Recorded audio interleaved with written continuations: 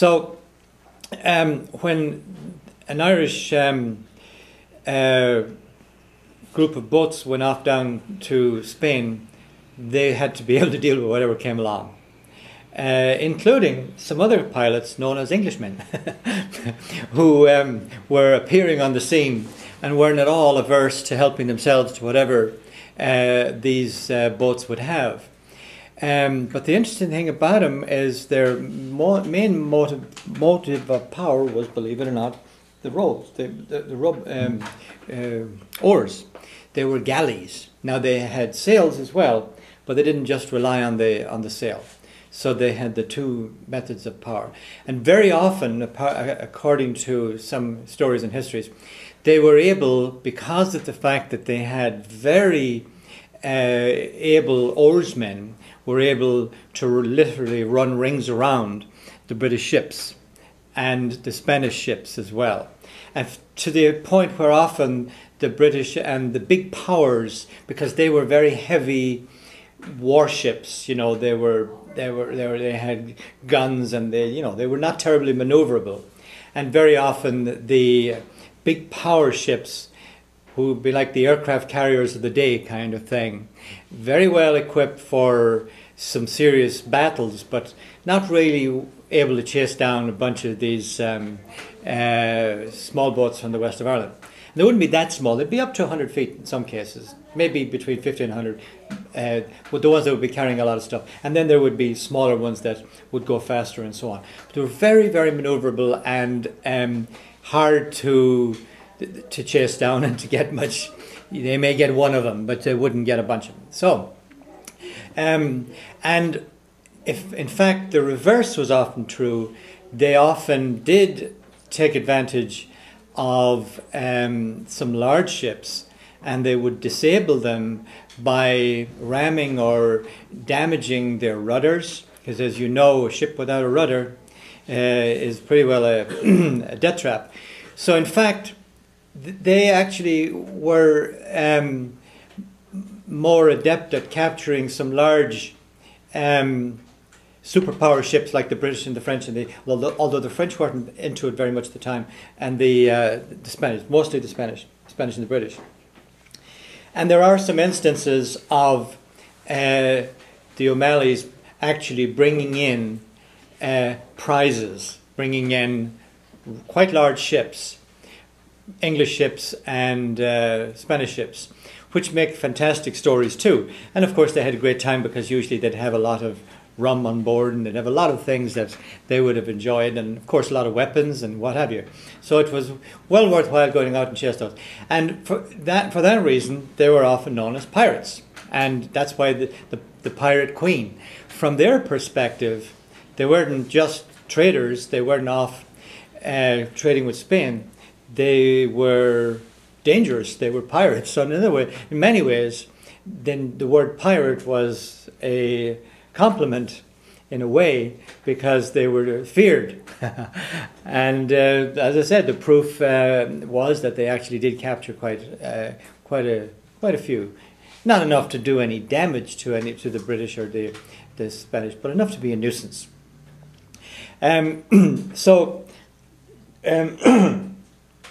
Some of the great stories about her, I'm maybe getting into the Spanish thing a little too much, but it's all you really need to know that side of her.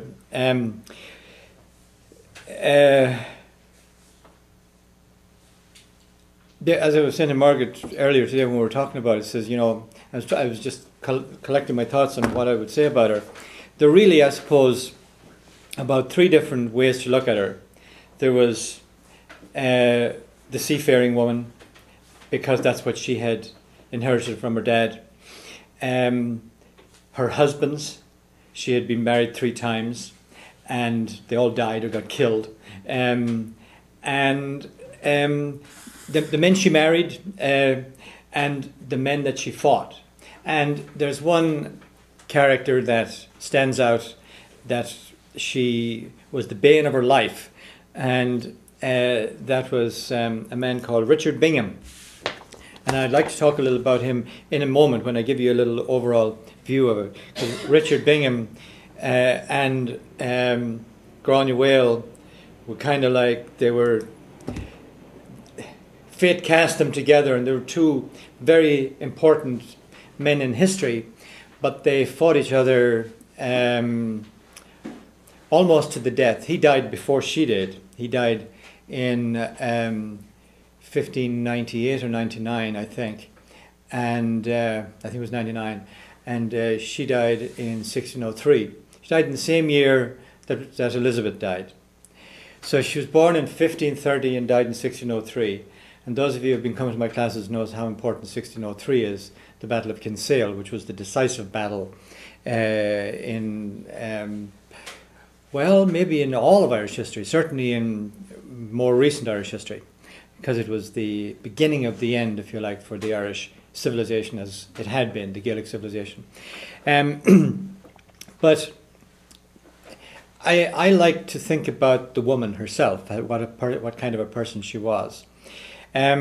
She was married very young, because in those days you didn't meet your guy at a high school dance. You know, it was arranged. It was virtually all arranged. And the higher up you were in society, the more likely that it was going to be an arranged marriage, especially for women, because that was a very important part of the way families worked out their differences and stopped each other from killing one another. So for that, you need to have a little idea about the families in the west of Ireland. And they were chieftains, and the age of the chieftains really ended at 1603. But up until then, if you lived prior to 1600, you belonged to a tribe, you belonged to a chieftain. You were very much identified with who your chieftain was. You just couldn't escape from that. That was part of your identity. And also the land and the chieftain and the name were virtually identical. And very often the name of the chieftain and the area were identical. So people saw you as an O'Donnell or an O'Neill or an O'Malley or O'Sullivan and the name that was most prominent south of them in Galway was O'Flaherty. And to this day, there's every other house is O'Flaherty outside the city of Galway. The city of Galway itself is a foreign thing in Ireland. Most cities are. The ancient Irish, the Gaelics, didn't do cities. They were rural people. And it's interesting that a city never grew up on Clew Bay like it did in Galway Bay, which actually is a complement to the O'Malleys and to the old chieftain system. Now there's a couple of towns there, but there's not a major town like there is in the mouth of the Shannon in Limerick and in Galway and so on, which means they kept out the foreigners. It's as I said, it's an indication of the strength of the local tribes people. Now, the O'Flahertys are not associated with Galway City. In fact, there's a lot of old stories about the Normans who set up or who founded Galway and made it their stronghold in a medieval city. It's a lovely old city in the centre, but it's considered one of the most Irish of Irish cities now, and yet it's not. It's a foreign thing in Ireland if you go back past 1600, the concept of a city.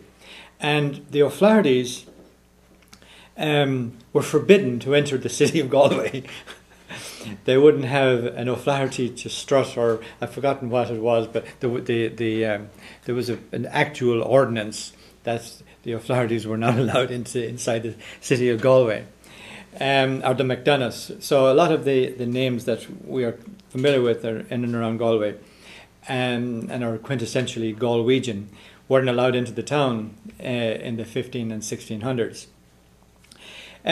Strangely enough, Gráinne Mhaol was, and that segues me in, if you like, into probably the most remarkable thing about her personality. She was a survivor. She was an extraordinarily adept politician. She was able to keep her lands and keep her titles, and she was able to protect her sons from being wiped out, and also she got them to be the gentry.